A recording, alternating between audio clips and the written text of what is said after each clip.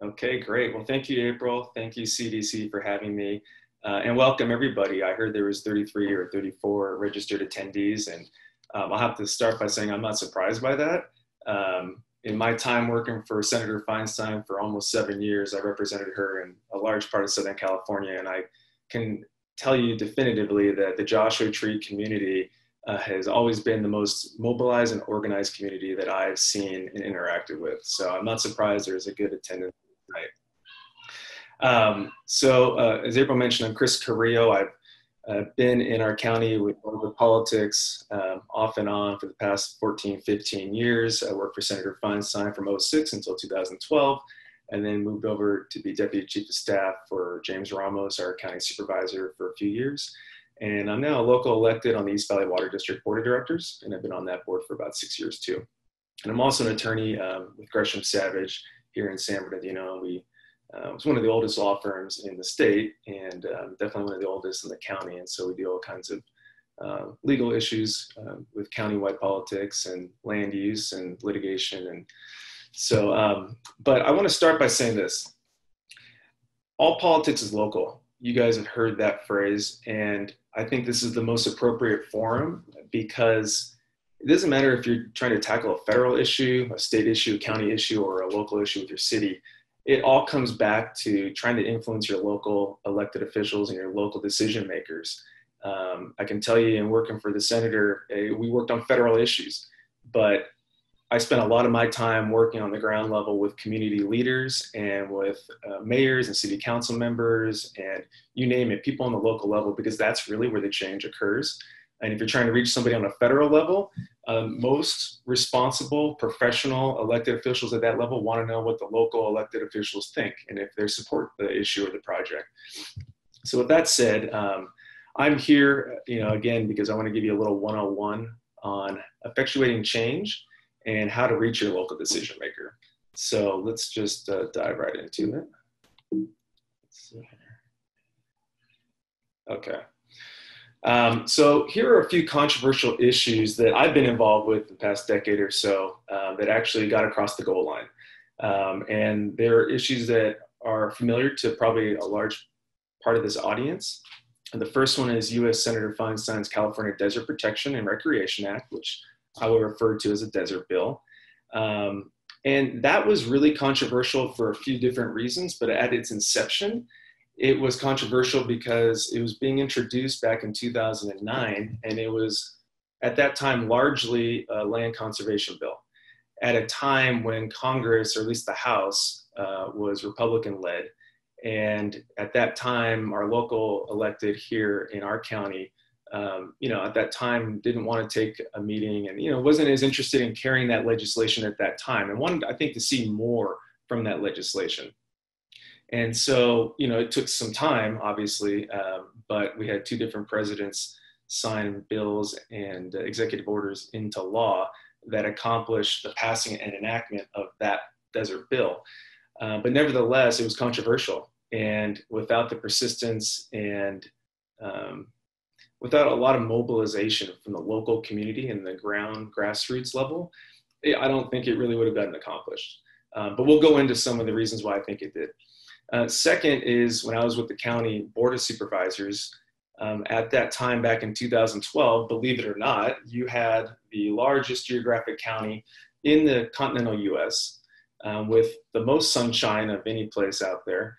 And yet we had a largely undeveloped renewable energy ordinance and renewable energy policy. I remember at the time being up in Joshua Tree and hearing from people, constituents saying, well, they're building solar projects in my backyard, and this is residentially zoned. And taking that back to our CEO and discovering that it's true, our actual ordinance, our county ordinance, our county policy at the time was silent on where you can put these projects. And so, of course, that became a hugely contentious issue because you had so many different stakeholders involved, right? You had community, you had, labor, and you had solar developers, and you had environmental groups and conservation groups. And so you had a lot of different people at the table kind of duking that one out. And yet, several years later, we have, I think I'd argue, most people would probably agree, we have a largely developed renewable energy ordinance and general plan now. And then finally, just here in Highland and San Bernardino, the Sterling Natural Resource Center is a large water recycling center that's being proposed. It's currently under construction, but this is something I was involved with East Valley Water District. And it was very controversial just because there was 6 million gallons of water that was being sent down to Orange County every single day that we really should have been keeping here in our local communities in San Bernardino County. But there were different players at the table that didn't want to let go of certain control and, receiving a certain amount of money from the City of Highland and East Valley Water District ratepayers. And so these are 3 very controversial issues that I think without the following outline here, never would have got across the goal line, but they did. And this is how it happened. It all started with engaging your elected official. And what does that look like? So I talked about it you need to approach your elected official in a 360-degree approach, right? You need to first mobilize and coalition build. You need to frame your issue both publicly and then also do the behind the scenes work. And then come the time for you to actually make your pitch directly with your local elected or decision maker. And of course, at the end here, I've got persistence and patience because that's often what it takes. These issues that are controversial at those levels, you don't get what you want right away. If anything, you're lucky to have a compromised approach, but it definitely takes time and persistence to achieve those results. So let's start with my big motto here is grab a seat at the table. Any public policy discussion is always going to be a negotiation, and it's normally between more than just 2 groups. It's normally not just a black and white issue. It normally involves multiple interest groups. When I got involved with the Desert Protection Act and the Desert Bill, there were countless stakeholders involved. And so what we always recommended, and a lot of times they were adverse with each other, and what we recommended was, look, grab a seat at the table, and you have a voice, number one, and you might be able to achieve a result that is within reason and within compromise. And so I think a really good example of that is the OHV community with the Desert Bill. And that was something that historically the OHV community and the conservation community just went at it like that typically and never got along. They didn't want to sit down, they didn't want to be in the same room as the others. And yet through the Desert Bill, we really encouraged them to sit down, and we told them, look, we have an open ear and open mind. Let's see what we can potentially accomplish together. And so they agreed. Most of the leadership in that OHV community agreed, not all, but they did. And at the end of the day, the Desert Bill was passed, and there, our OHV recreation areas now that are legislatively protected that otherwise wouldn't have been had they not grabbed a seat at the table. And you can see the same thing with labor groups with the County Renewable Energy Ordinance. And we see that where they really pushed and tried to be as reasonable as they could, that we know there's going to be a solar moratorium. We understand that we need to hit pause on this game. But nevertheless, there are all these existing projects that are almost across the finish line. When we started contemplating this, change in the ordinances and the general plan amendments, and they really pushed for us to grandfather in at the county level some of the existing projects. And I know that wasn't entirely popular with everybody, but we felt that it kind of struck that compromised level. So, and then before I go on to the next one here, leave your pitchfork at home and come with a solution. And when you're approaching elected officials, come with a solution that you think they can actually carry. And that is we'll go and do it in a minute, but that actually requires that you need to do your homework on that individual and figure out where they stand on policy positions like the one that you're presenting them with. And, maybe your solution isn't one that they can carry for you, but maybe something just short of that is something that they might entertain. And I've seen that often is the case. So rather than giving up, have some perseverance, have some creativity and thought, and be strategic in your approach. And you actually might be able to consensus build with other local elected officials. And we can talk about that in a moment. So let's start with mobilizing and coalition building. So first off, engaging your community, and what does that look like? Town halls, community meetings, things like what we're all doing here this evening. But it also means letters to the editor, right? Having a public presence, doing op-eds. When you do that, you're making your issue known to the community, first off, and to elected officials who all read the papers. They hear what's going on. They've got a good pulse on their community if they're doing their job right. And so you're showing that your issue is relevant and actually deserving of a public policy discussion. So that's, at one level. This is the part here, this next step that I think is critical. It's coalition building and meeting with relevant stakeholders to obviously find a shared interest, get letters of support from them, but especially take a look at those groups that may not normally align with your interest. Often the case, if you're dealing with maybe state politics, federal politics, obviously you've got Democrats and Republicans. And so if you can try to get buy-in from people, let's say if you're approaching a Republican leader or a Republican elected official, if you can show that there's groups out there or community leaders out there who have an R next to their name or are typically conservative in their approach and their policy positions, and they actually support you in your issue, I mean, how fantastic is that, right? To walk into a room, holding hands with people on both sides of the aisle. When I worked for the senator, and I feel comfortable sharing this, but most people don't know this about her, but she's been very, very effective in the US Senate because she had kind of a policy that she would not typically introduce legislation unless it had a Republican co-sponsor, and her being a Democrat. And because she knew that that was the most effective way to get things across the line. And so I think at your level here, anytime you're dealing with any type of issue, if you can get some buy-in with people who normally don't align with your interests, it legitimizes your cause. It shows broad support.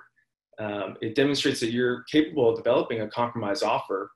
And of course, it grabs the attention of your decision maker. On the Desert Bill, we worked, April and Fraser on the call here and a lot of others worked really hard at trying to persuade Republican leadership why they should get on board with that bill. And we knew that we couldn't share the message of this is great for the environment and only that. I mean, those leaders, I think, cared about those issues, but they also cared about economic issues. And they wanted to make sure that anything that they were going to do with federal legislation wouldn't have an economic negative impact on their communities, which is completely reasonable. And so what we did was we started approaching, local tourism agencies and developing and generating, an economic message to go along with, the conservation and recreation message. And so we started getting letters of support. Well, we first met with a lot of chambers of commerce and local business leaders, and then got the local chambers of commerce to issue a letter of support. And we did that over and over and over again. And then eventually it warranted a conversation with the Cal Chamber of Commerce, right, statewide. And when we showed up and knocked on their door up in Sacramento, I'll never forget it, we had, stacks of local chambers of commerce support for this desert legislation that they otherwise never would have looked at. They never would have even, really entertained it. They probably would have taken a meeting because we asked for it. But we got Cal Chamber of Commerce to support the Desert Bill because we showed there was that economic message that was a part of it. And once we got that, we were able to leverage that letter and that support into broader support with other people on the other side of the aisle from Senator Feinstein, right? And so you can see how that domino effect takes place. But so that you mobilizing and coalition building, I can't underscore enough that it is so important. This is equally important, meeting with staff. Now, I'm a little biased because I spent a large part of my career in politics working as a staffer, but I've seen how it works. And most elected officials rely on their staff for advice, for recommendations on policy issues. It doesn't mean they always agree, but it's really critical that you request a meeting with the decision makers, staffer who handles that policy issue. Get familiar with the person. Take them out to have a bite to eat and get to know them, not just on a professional level, if you can, maybe on a personal level, to see what their interests are and to see if they're willing to actually have an open mind to take a look at what you're proposing. And I threw this in there as a bullet point number 2, but no offense, but a meeting with the intern does not count. You need it to be kind of a high-level staffer because they're going to then convey your message over to their boss and to that elected official. And so when I was with Feinstein, people took me out and showed me the land, or they showed me the issue, and I was able to go out there and touch, feel and see it. And especially I think with environmental issues or projects. When you're out there walking the land, you get out of the office, it leaves an impact on you. It stays with you, and especially with the desert.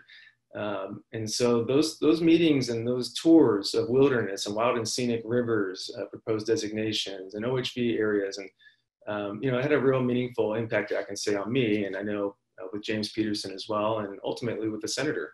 We did that as well with her.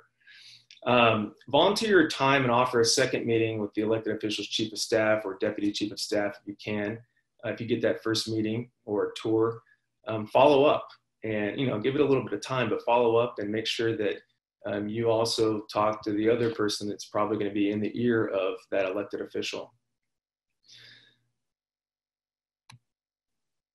So once you've done those things, you've done your op-eds, you've done your letters of support, letters to the editor, you've coalition built, you've mobilized both publicly and behind the scenes, you've engaged the staff, right?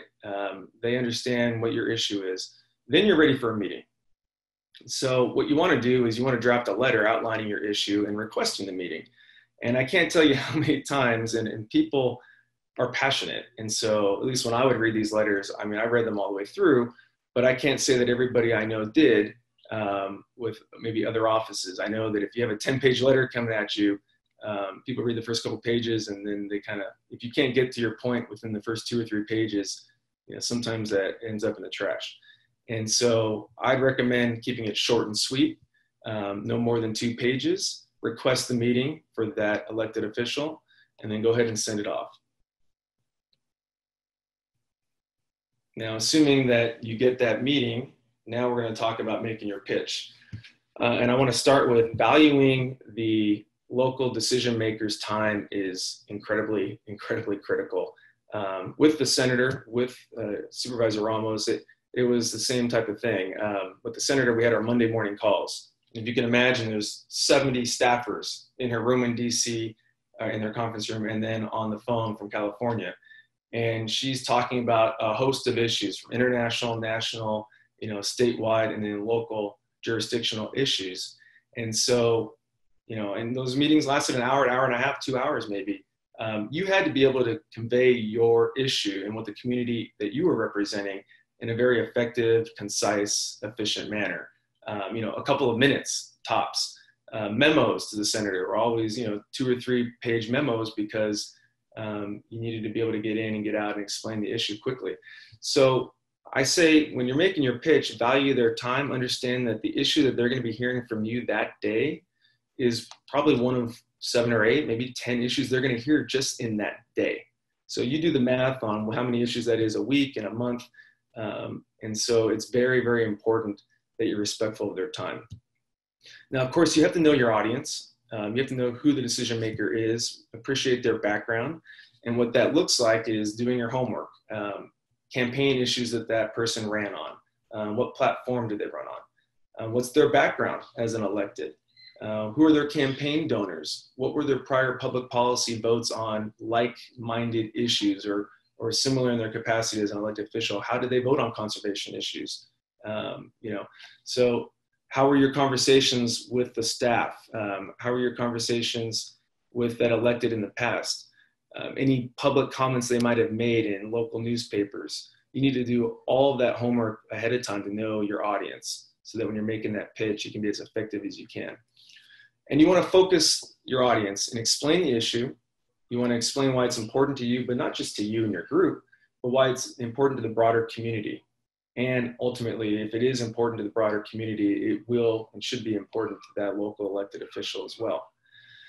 And as I mentioned before, come to the table with a solution, and preferably one that official can carry for you. So, I can tell you when we were looking at the Desert Bill and we approached Supervisor Derry and I believe it was Supervisor Mitzelfelt at the time, great individuals and cared a lot about their community. Their politics was such that they had told us at the time, at least with that legislation in its form at that time back in 2008, 2009, that they couldn't support it. But we got them to a position where, they wouldn't oppose it either. And that's relevant, So going before the county board, if you know that 2 of the 5 are going to be neutral on something, well, you got a real shot actually at passing, getting a letter of support from the county board if you can convince 3. So, we knew with Derry and with Mitzelfeld that they wouldn't ever carry the desert bill for us. They were never going to be a poster child for that legislation. But the fact that we were able to move them into a spot where they were comfortable enough with it to be neutral on that legislation took a lot of time, but it was a real success, and I think it paved the way for later support at that level. And then after the meeting, I know we have to be sensitive to time, and I only have about 15 minutes. So after the meeting, you're done, right? Not a chance. You've done all that work, all that pre-leg work, and you've taken the meeting, it went well, let's say, and now's the time for you to apply the full court press.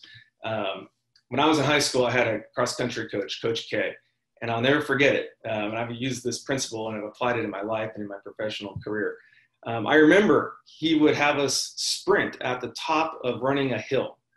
So you'd be running up that hill and you're exhausted. You feel so accomplished. You got to the top of the hill, you're in your race. And then he'd be there at the top of the hill saying, okay, now I want you to sprint and give me 20 sprinting paces so you can get back to your pace before you hit the hill. And he was absolutely right. The bad cross-country runners, or the ones that weren't so good, would lag into a regular slow pace at the top of that hill. But our team was good at that. And I share that with you because when you're at the top of your issue, the hill of your issue, that's when you need to push on and sprint the hardest. And that means continuing to mobilize. It means continue to meet with other stakeholders and continue to coalition build. Meet with other decision makers. You want to make sure that you continue to do that. At that point, you want to, now that elected official has heard your message and your request, you want to push forward with the op-eds, the letter campaign, phone calls to that office and other offices. And of course, you want to follow up with the staff. And so those are kind of some basic core 101 principles to how to, in my opinion, effectuate change and how to reach your local decision maker. I know that we are here today to apply some of those concepts and skill sets to a particular issue, which Tim will go into momentarily. But as a transition to my discussion here and Tim's, I wanted to make sure that everyone's familiar with CEQA, with NEPA, and with ESA, and you can see it here. But these are state and federal regulations and laws that are in place to protect impacts on the environment, on the community, on neighboring land, that local jurisdictions, like for example, CEQA, local jurisdictions like your city council, your county board of supervisors, has jurisdiction typically to thumbs up or thumbs down a project. And so with CEQA and or NEPA, NEPA is the federal version of CEQA, you're also looking at whether or not the project can be mitigated to a certain extent and then passed. So these are some of the laws that we'll be working with at today's workshop. And I want to now turn it over to Tim. Hey, everybody. Let's see, Mariana, I'm going to try to share my screen if that works, and I'll go into my presentation. Yeah, go for it. Can you see how to do that? Is that available? Yeah. Let's see. Perfect. How's that? Looks good. Excellent. Okay. Well, hello, everybody. And it's really my pleasure to be speaking to the CDC and to all of you, our dedicated environmental advocates in the high desert. And so just a little more background on my own experience with all of this. I grew up on the coastal side of the mountains, but in my mid-20s or so, I actually became a county planning commissioner for San Bernardino in the 1st district, which included all of the high desert. And this is back in the mid-80s, before the city of Joshua Tree or Yucca Valley or Hesperia had even incorporated themselves. And so I've seen tremendous growth and change in the high desert. as any of you have if you've been around for a few decades. And that kind of leads us to the focus of my talk, which will be how you can apply that environmental decision-making to this particular project that's before us imminently. That is the petition to list the Western Joshua Tree as a threatened species under the California Endangered Species Act. So with that, in mid-October, way back in 2019, gosh, doesn't it seem like forever? The Center for Biological Diversity filed a formal petition to list the Joshua tree, the Western Joshua tree, as a threatened species under the California Endangered Species Act. And the reasons for this would be several-fold. Threatened by climate change. And there's a really good article that I can share with you. And I'll share this PowerPoint with all of you so that you can do a little further research on the various links and background information upon which this petition to list the Western Joshua Tree as threatened, upon which that is based. But the primary reasons are, number one, climate change. There was a study that came out just very recently from UC Riverside that modeled the impacts of increased temperature, especially in the lower elevations of the desert, and the fact that Joshua trees are not reproducing very well, even in areas that they're protected, such as within the Joshua Tree National Park. And these models showed that the Western Joshua Tree in particular, we would be losing as much as 80% of its habitat by the year 2100 if we don't do something, very actively to try to protect them. And the other primary area of impact would be habitat destruction due to urban sprawl, and that is just the sprawling developments that are now the city of Adelanto and Hesperia, Apple Valley, Yucca Valley, Joshua Tree, all the way over to Palmdale and Lancaster. And so the Center for Biological Diversity issued this petition to list these species. If you want to check the formal petition afterwards, if you have a copy of this PowerPoint, you can see the actual petition. It's at this link at the bottom of my page here for biologicaldiversity.org, and that's their actual petition. So they're proposing to do this under the California Endangered Species Act. The Federal Endangered Species Act, needless to say, with the present administration, is totally stalled with regard to listing anything. And so no action is expected on the federal side of this for potentially some years as they proceed to try to move a petition forward on the federal side. But on the state side, the California Endangered Species Act, we have a much more willing audience.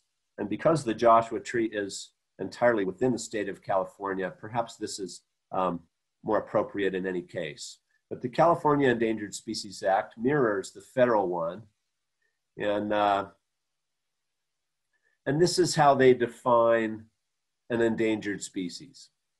So pardon me for all the verbose nature and texty nature of these slides, but this is the actual language in the Fish and Game Code that is the definition of an endangered species. And that would be a native species or subspecies of plant or animal that's in serious danger of becoming extinct throughout all or a significant portion of its range. That is extinct, as is, it won't exist anymore.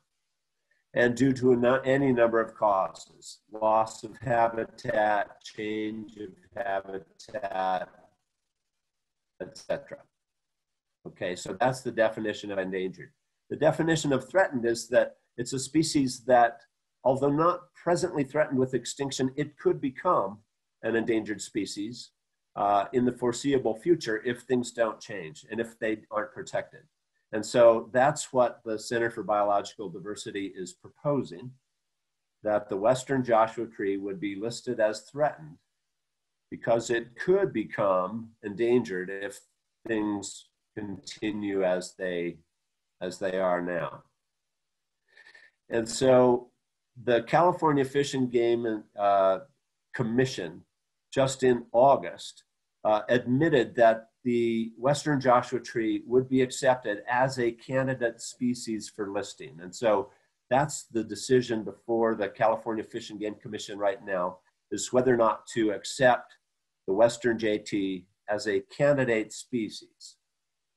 The most important thing about this is that even in this candidate status, the Western Joshua tree has the full protection of the California Endangered Species Act. That is, any development that would impact those species would have to undertake protective measures to avoid those or compensate for that to the fullest extent possible. So let me see, somehow I've lost my screen. There we go. Okay. So this is where the California Environmental Quality Act now comes to bear. And without going into the morbid details of this CEQA process diagram, we could spend a whole hour on that easily. These are the rules of the game by which decisions are made within the state of California. Both local agencies, city, county, but also state agencies have to abide by the CEQA.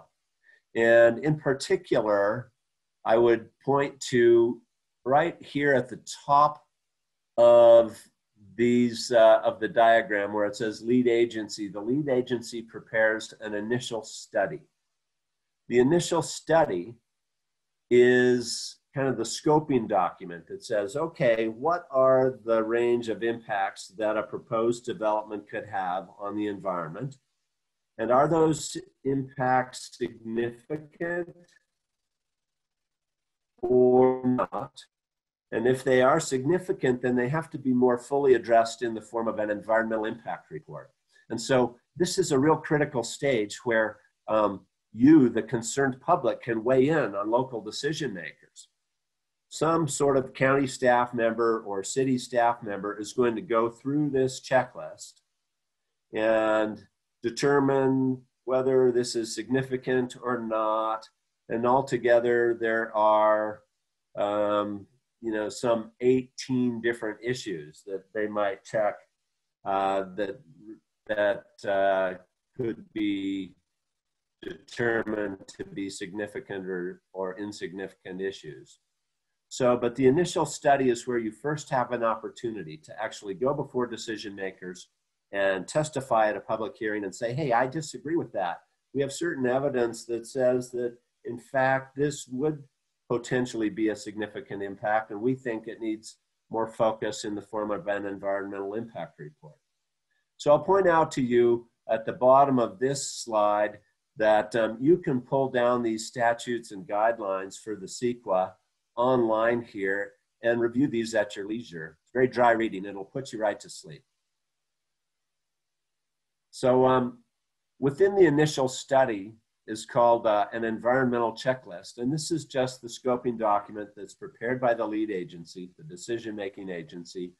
And it evaluates these 18 some odd categories of potential environmental impacts. And they range, as you can see, from aesthetics to noise or air quality. There's biological resources, impacts on greenhouse gas emissions. That's a very significant one nowadays.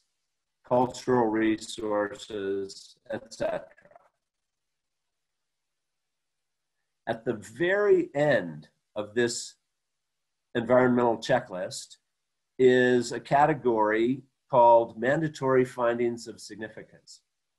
And this is the point that I often go to when I'm working with local agencies regarding endangered species in particular.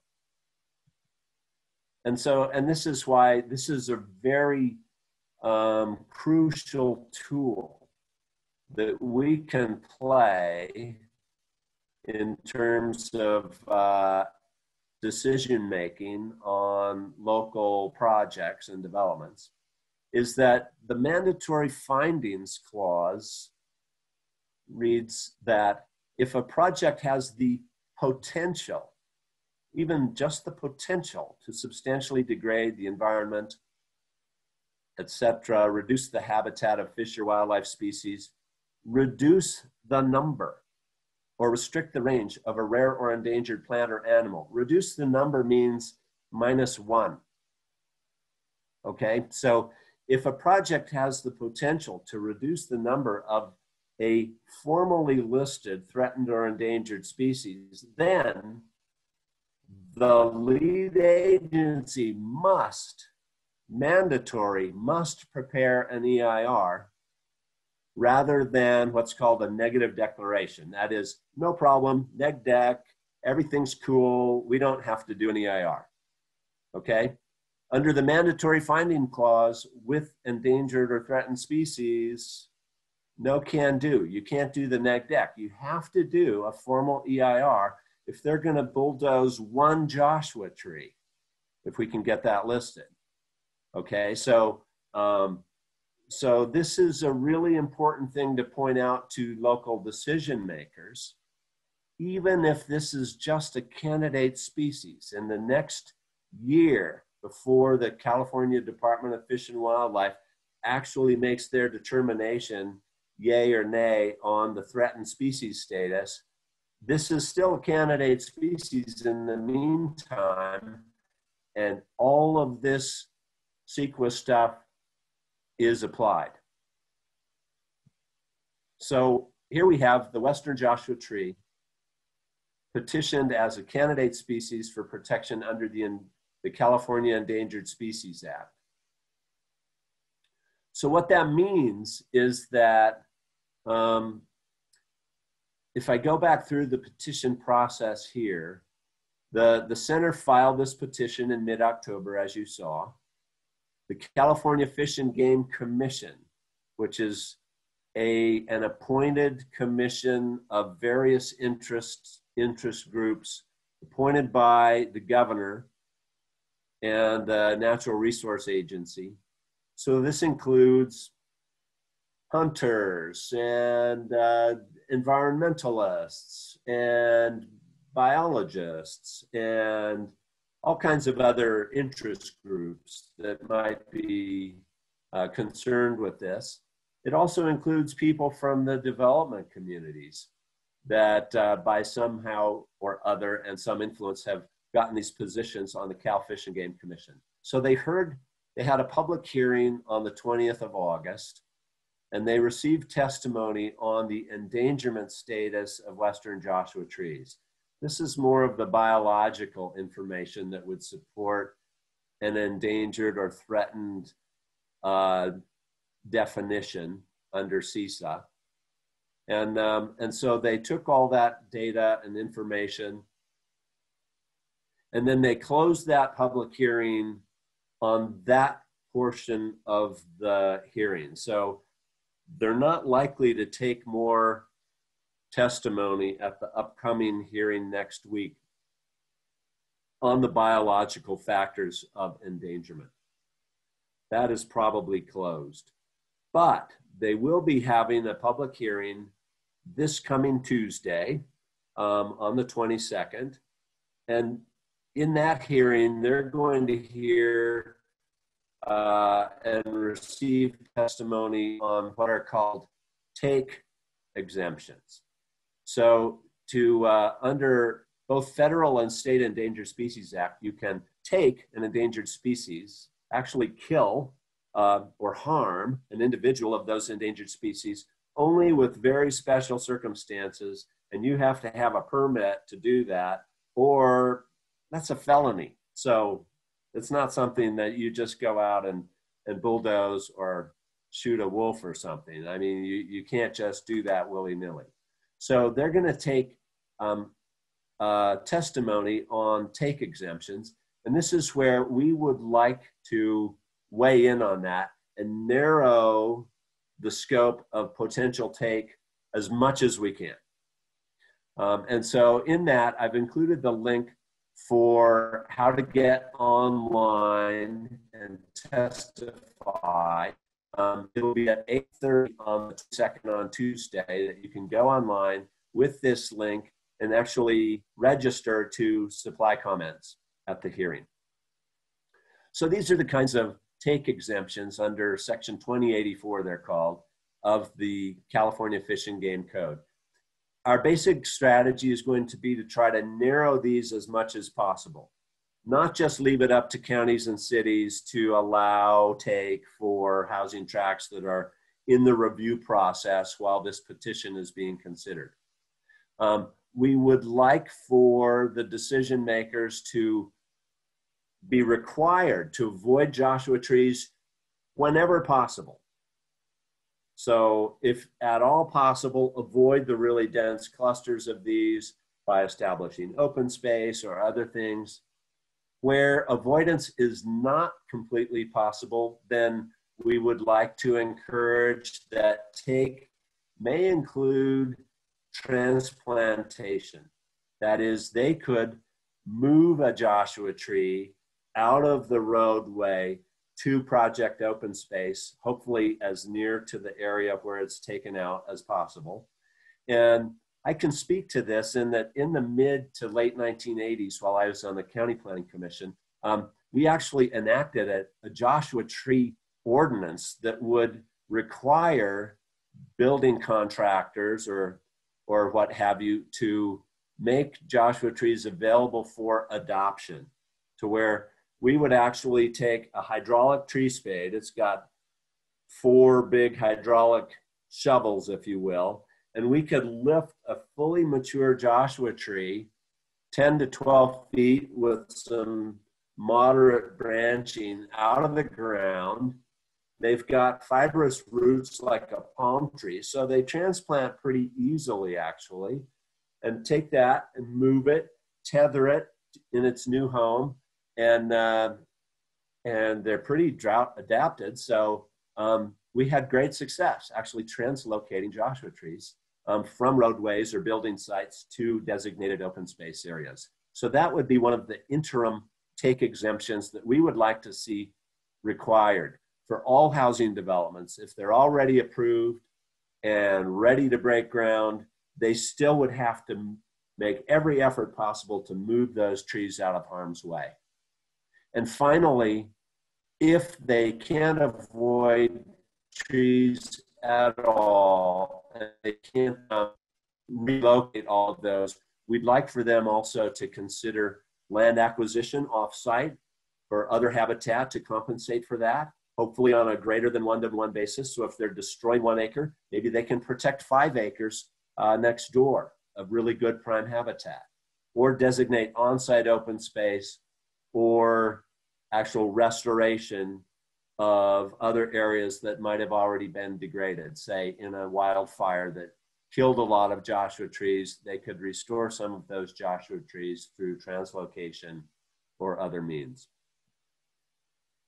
So here we go. So the California Department of Fish and Wildlife, if the California Fish and Game Commission in fact determines that the Western Joshua tree is an appropriate candidate for consideration as listing under as a threatened species, then the California Department of Fish and Wildlife, in charge of the regulatory agency, in charge of kind of overseeing the Endangered Species Act, will take this under review. They'll review the data, the hard facts about endangerment, over the next year or so. And we anticipate final hearings then to go back before the Fish and Game Commission in late 2021 or early 2022, to where they will then consider all of the data, the recommendations of Cal Fish and Wildlife, and they'll make a final determination as to the appropriateness of listing the Western Joshua tree as a threatened, fully protected species under the California Endangered Species Act.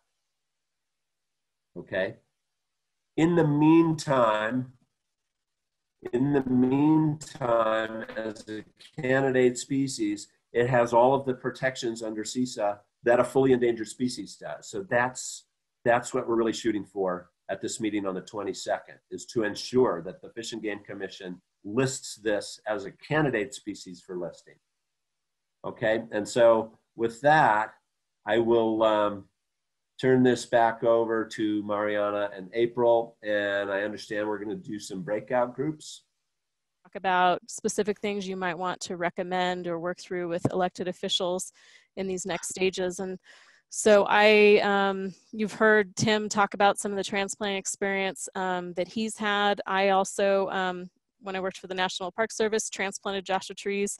That was a big part of our project for a couple of years. And we also transplanted a lot at the Wildlands Conservancy after the Sawtooth Fire.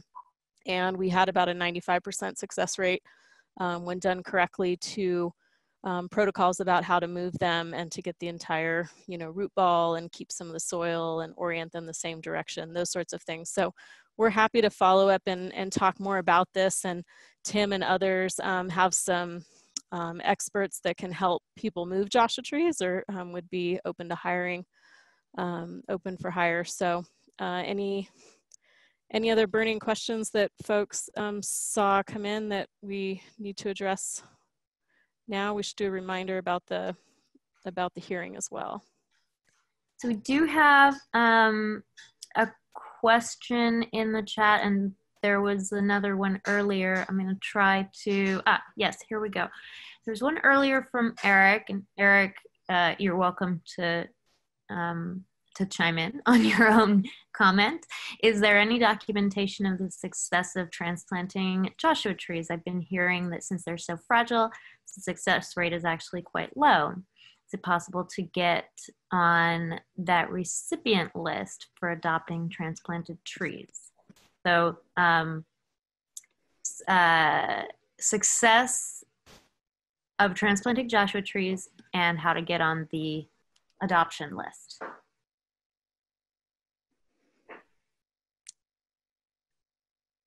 Tim, you want to take that? Go. So I'm unaware of a quantitative monitoring of the success and survival rate of Joshua trees.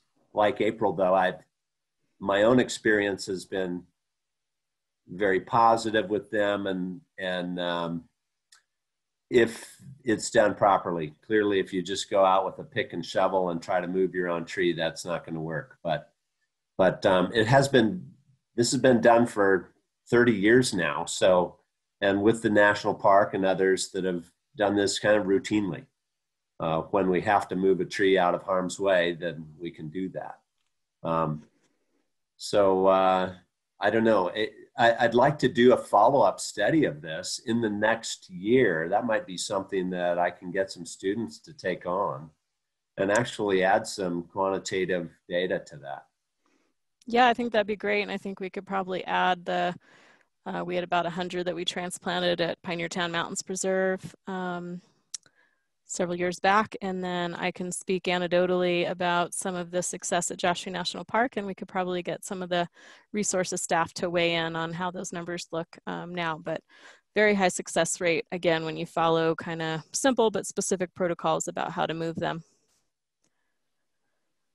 All right, great. And yes, you can get on the adoption list by contacting your local jurisdiction. So if it's Town of Yucca Valley, you can contact the Town of Yucca Valley, for example. Great. And there was the comment from Casey Kiernan that the Joshua Tree Adoption Program is non-existent. And And then if it's That's in reinstated, Yucca. oh, that's in Yucca. Okay. Yeah. So yeah, Yucca just has no program. And there's something, isn't it you're supposed to list on the property a sign that says these plants are available for adoption? No one's ever seen one, and I've been talking to people who have been here like 30 years. So it would be great to get it going again. So Yeah, that might be a follow-up for our reaching out to some local elected officials. I can say that the Pioneer Town Mountains Preserve received some Joshua trees being on the donor list about 10, 15 years ago. Great. There's a couple hands up. Fraser, and I can't see your first name, I'm sorry, A. Gertz. So I think since Fraser is on our board, I'll start with Mr. A. Gertz.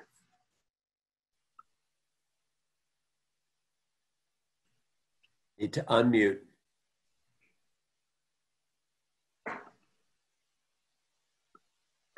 Yeah, if you had your hand up, you want. Oh, we hear you. There you go. Well, how are we doing now?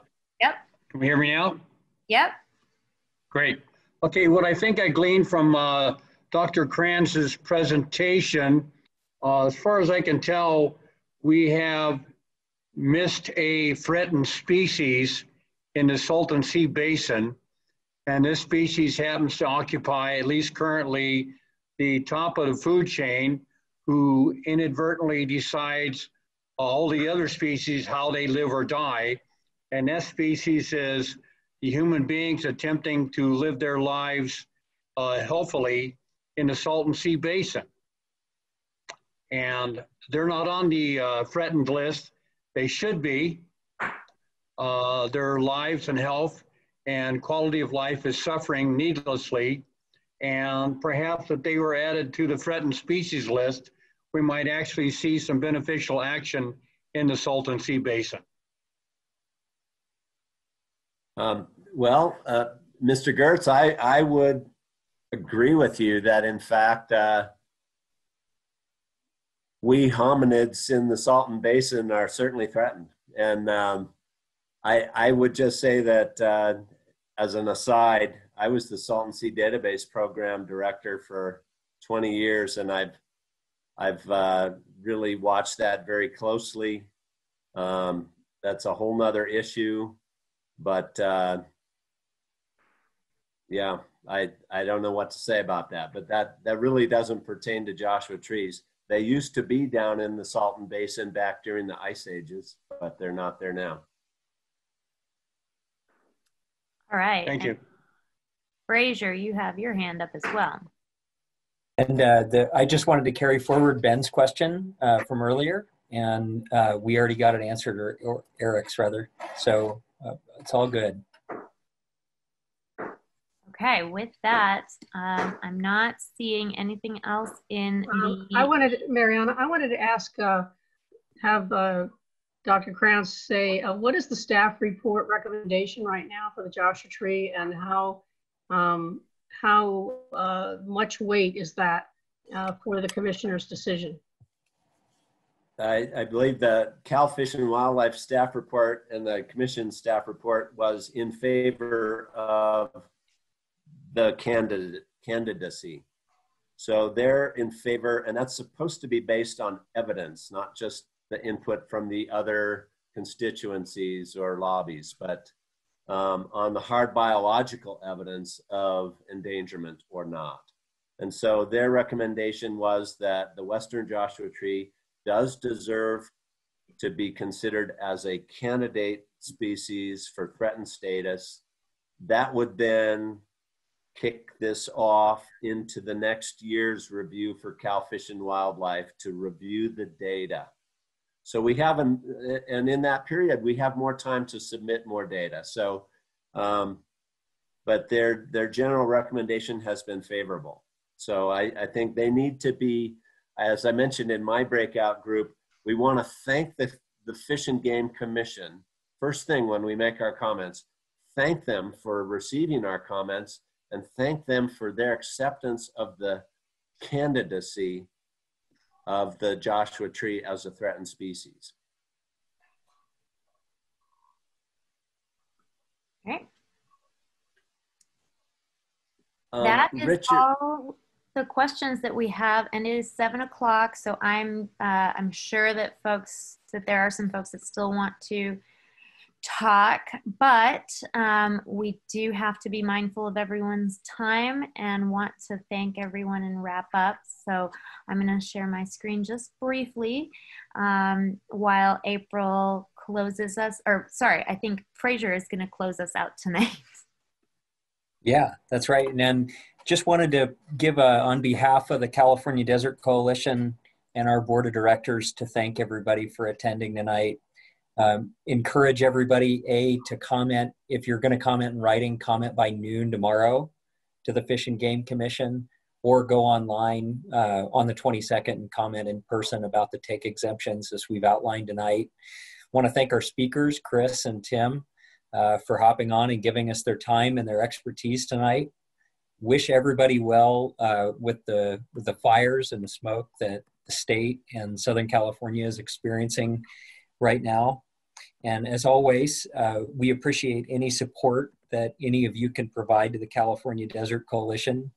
We have no paid staff. This is a 100% volunteer effort, so you can be assured that every dollar you donate is 100% dedicated to programs like this and advocating for issues that protect the California desert. We are a 501c3, and as April mentioned earlier, we're just getting ready to roll out a new website.